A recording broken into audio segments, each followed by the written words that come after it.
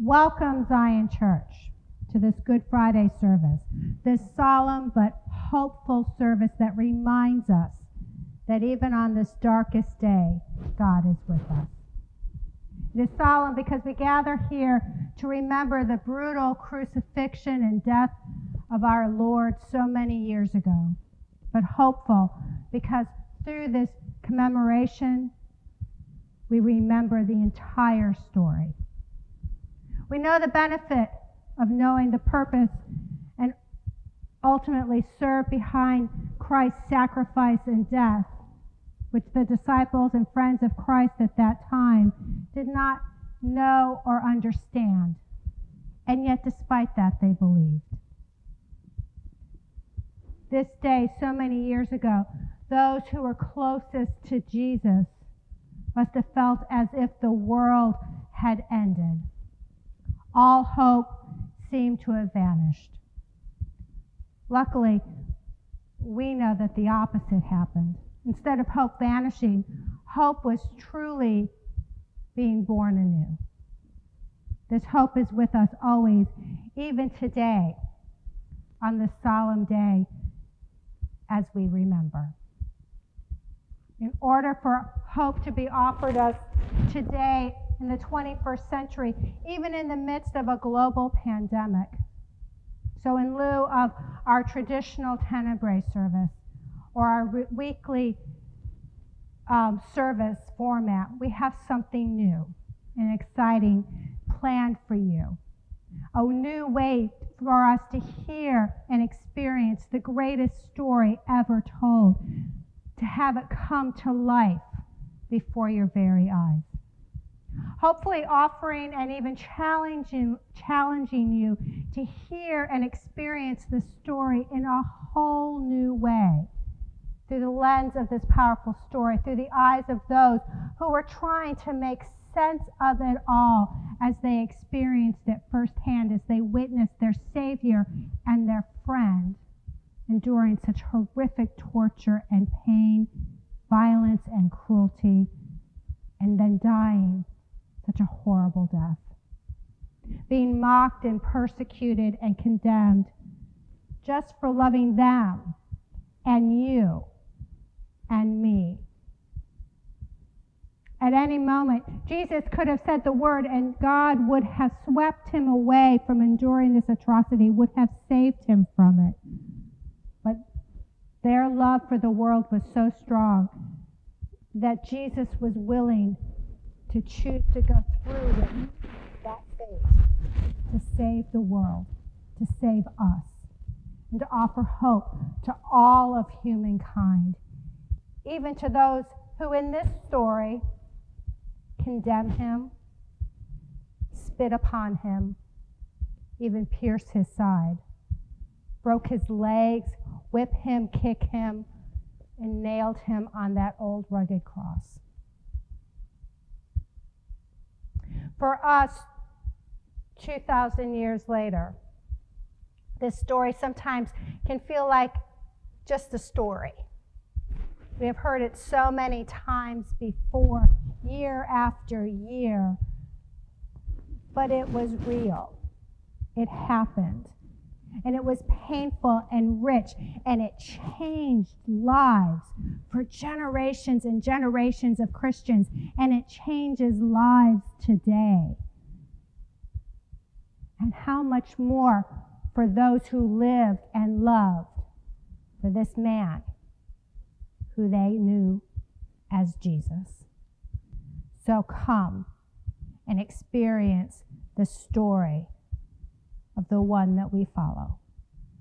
Just as we have found that there are gifts in the wilderness, these people perhaps also found their place in the world, their true calling, as a result of that walk in the wilderness that we call life. And today we will encounter 4 such people who had front row seats in this incredible drama.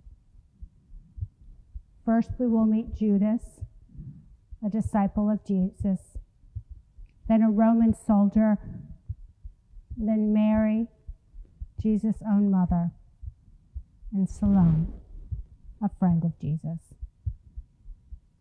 So let us allow these ancient people to call us more deeply into our own faith story.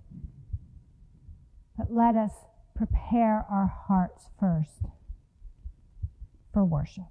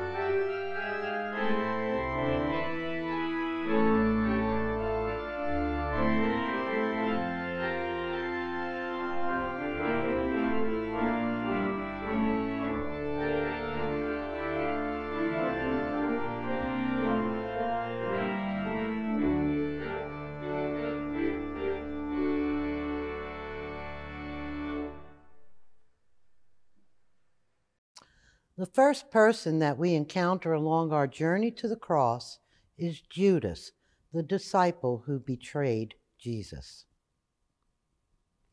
Let us ponder what may have been going through Judas's mind to lead him to betray his Lord and friend.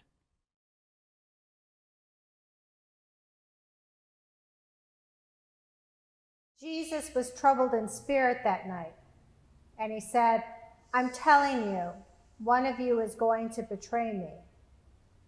The disciples looked at each other, not sure who or what he was talking about. Peter leaned over to Jesus and said, "Lord, who is it?" Jesus turned to Judas and gave him his own piece of bread. "Go quickly," Jesus said to him. "Do what you are going to do."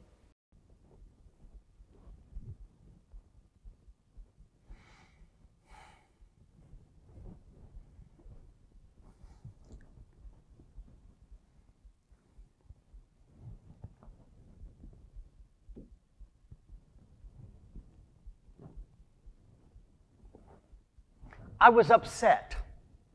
He wouldn't bite. There were so many followers by now, and they were all in Jerusalem. And what is this? Blessed are the meek. What was this? I was thinking this was going to be a revolution, and we would finally deal with those Roman occupiers. He had such charisma and power. Couldn't he do something? This Son of God? My frustration finally took over. I had been bottling it up, and when it came to the surface, I just snapped. If we weren't having a revolution, I wanted out. I was tired of holding the purse for this motley group of people. They were giving the money away as fast as it came in. Perhaps I could get some money from those despicable Romans. Anyhow, then it happened. I was approached. They had seen and were watching me. Perhaps they noticed my indecisiveness or my frustration with the group. A plan was set in motion.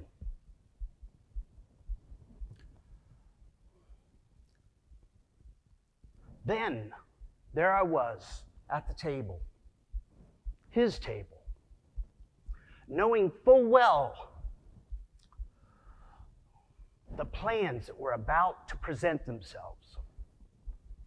I noticed the air. It was heavy and thick.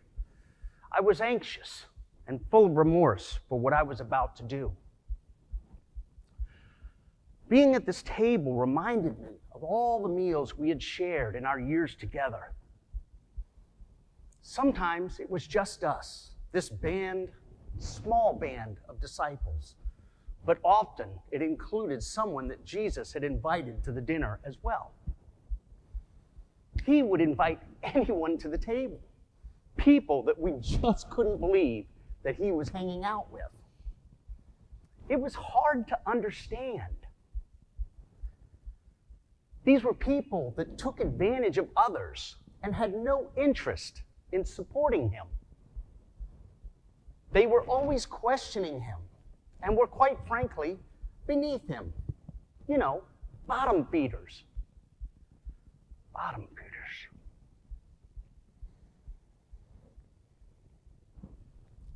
I realized as he stretched out the cup of wine to me and dipped the bread in it,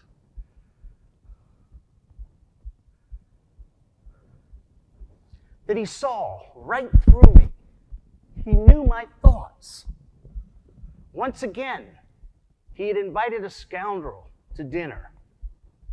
This time, it was me.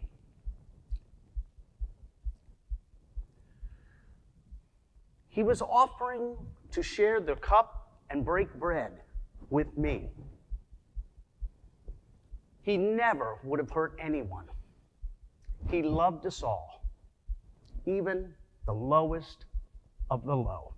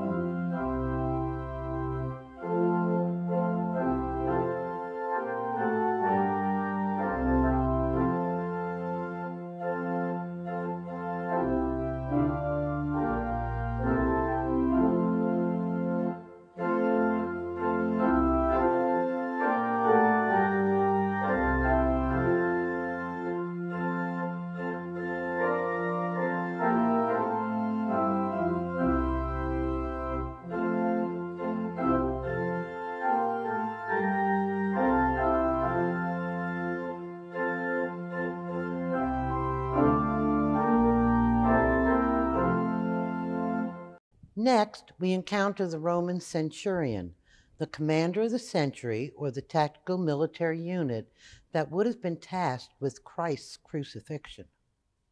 Let us now consider how the crucifixion may have affected this centurion or one of the centuries that he commanded.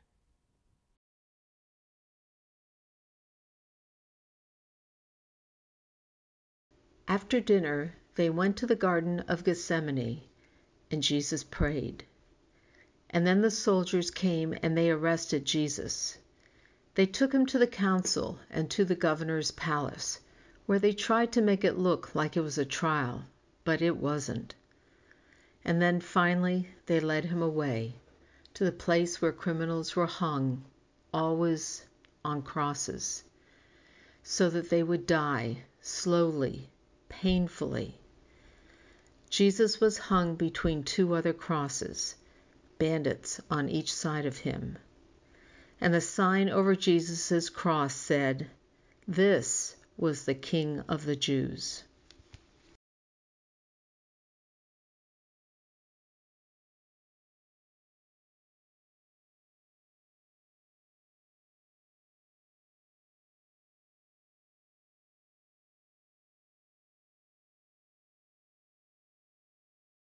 The scene was horrifying. Not that I was used to crucifixions.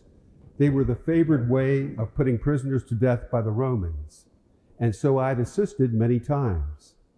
But I'd heard about this man, Jesus. We thought Barabbas was going to be on this cross, but the crowds had become almost out of control, and I'd heard that Pilate simply washed his hands of it, sent this one to die just to shut them up. Who knows what these crowds really were screaming about? There was so much confusion and rumor, no one will probably ever know the truth, is what I think.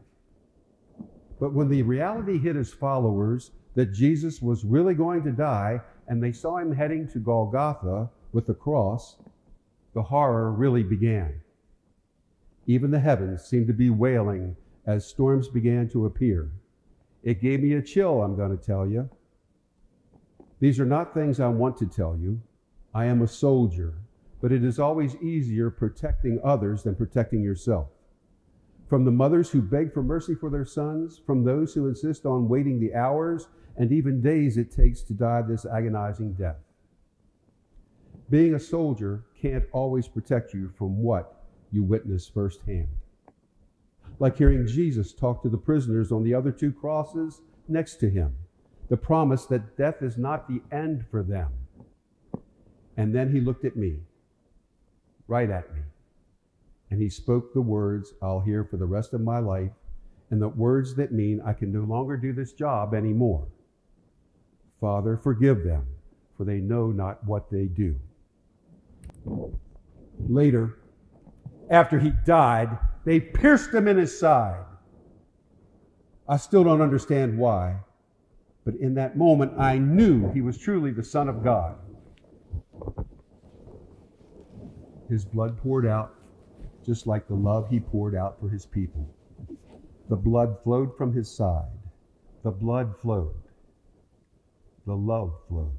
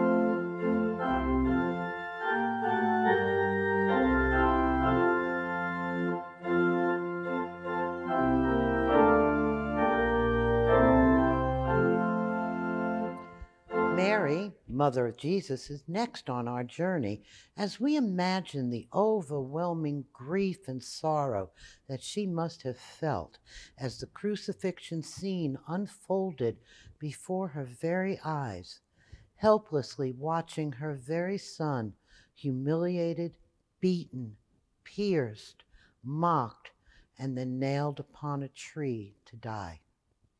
Her flesh and blood, her baby, and she was unable to intervene to help him, to save him as he was in the midst of it all, unknowingly to her, saving her and the entire world.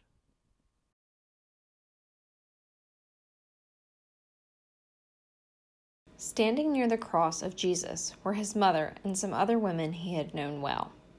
When he saw his mother and the disciple John there in front of him, Jesus said, "Take this son in my place. Take good care of my mother."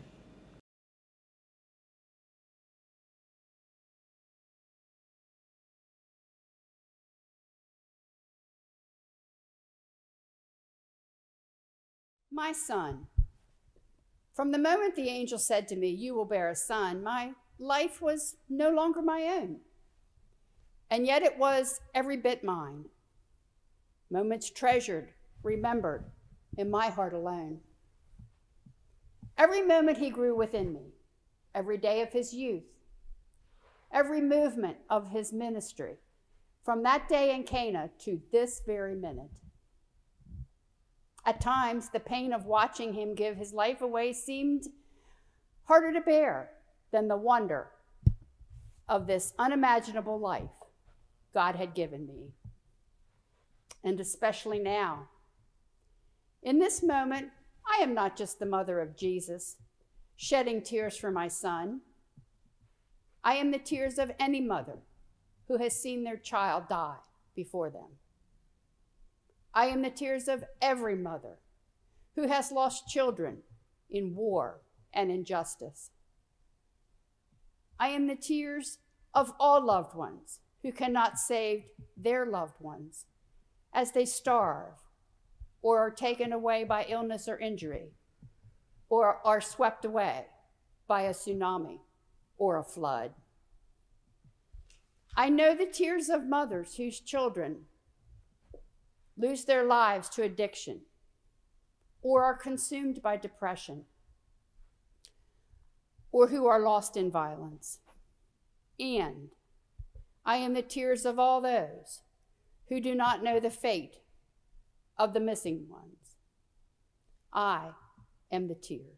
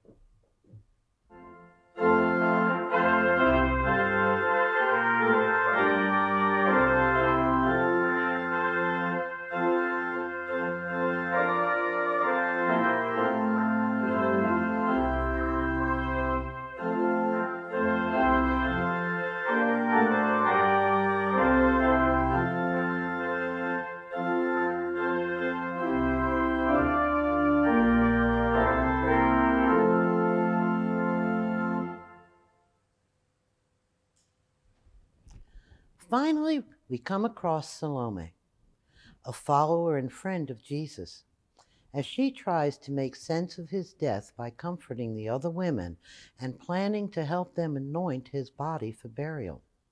The Hebrew tradition of anointing honorees with a sweet-smelling oil made of a combination of many herbs was used at the consecration of kings and also as anointing for burial. Early Christians incorporated use of this same sweet-smelling oil as part of their baptismal and confirmation rites to emphasize their new identity with Christ, which also means anointed one.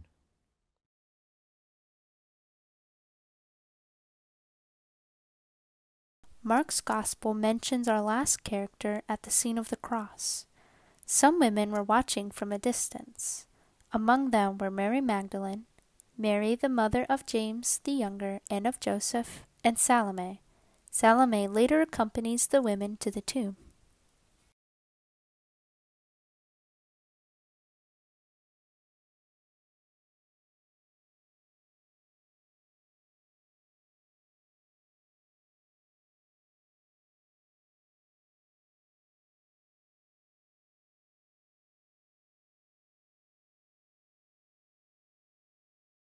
I was there at the cross, just as I had been there for the last several months, one of his many followers. But I was not just a follower. I was a companion to Mary, friend of Jesus, and the other Mary, mother of Jesus. And at this moment, they truly needed a friend. So many of the followers had fled as soon as the guards had come to the garden that night. But I could not leave. I would stay with my sisters, my friends, at the cross and through the agonizing depth of the Sabbath-keeping stillness until it was time to anoint and prepare his body for burial. Tending to his body will help me comfort. in the darkness, there in the tomb, with memory of him, even in his lifeless body.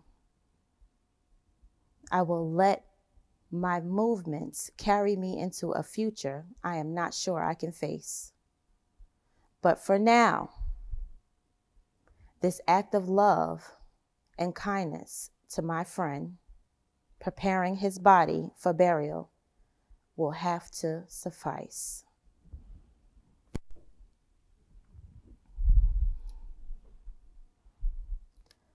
Now I must go to prepare and anoint my Savior's body.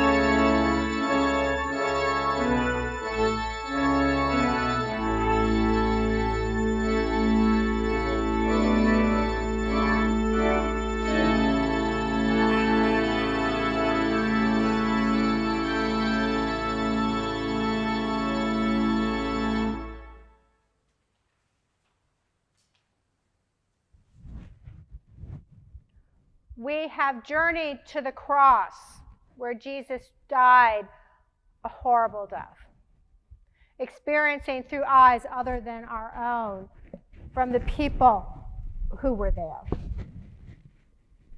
So let us now take a moment to soak it all in, reflecting on that dark day, the day when all hope seemed to have been lost, knowing today that it was only the beginning of true hope that would be reborn, a hope that was yet to be born on Easter morning.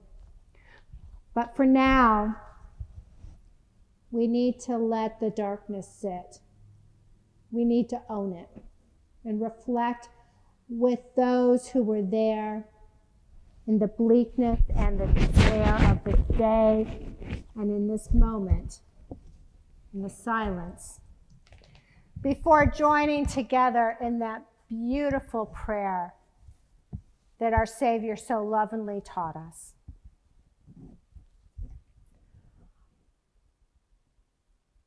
Our Father, who art in heaven, hallowed be thy name. Thy kingdom come, thy will be done, on earth as it is in heaven. Give us this day our daily bread, and forgive us our debts as we forgive our debtors. And lead us not into temptation, but deliver us from evil. For thine is the kingdom, and the power, and the glory forever and ever. Amen.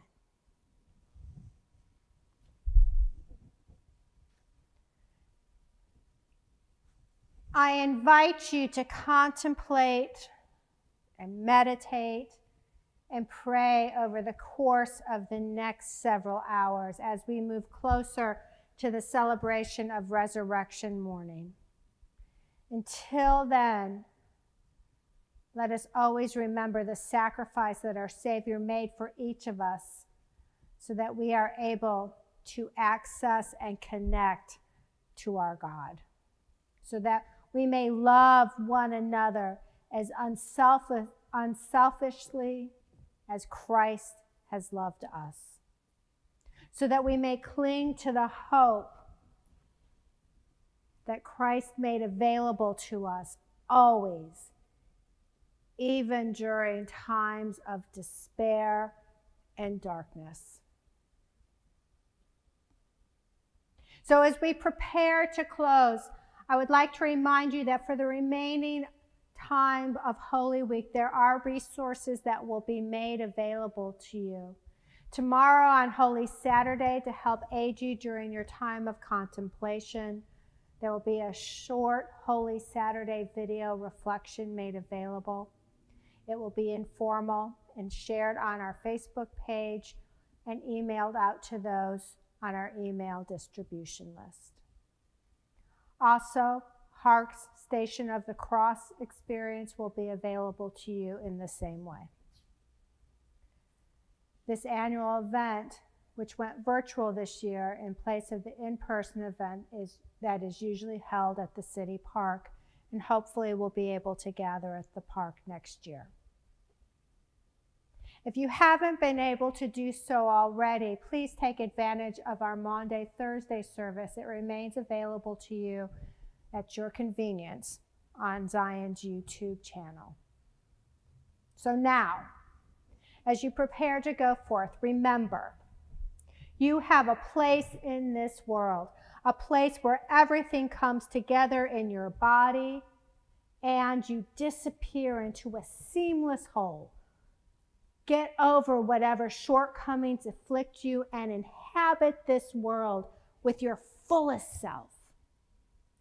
May the Spirit of the living God, made known to us most fully within the wilderness of life, go before you to show you the way. Go above you to watch over you. Go behind you to push you into the places you may not necessarily go yourself. Go beneath you to uphold and uplift you. Go beside you to be your strong and constant companion. And dwell within you to remind you that you are surely not alone, that you are loved, loved beyond your wildest imagination, And may the fire of God's blessing burn brightly upon you and within you and around you, now and always. Amen.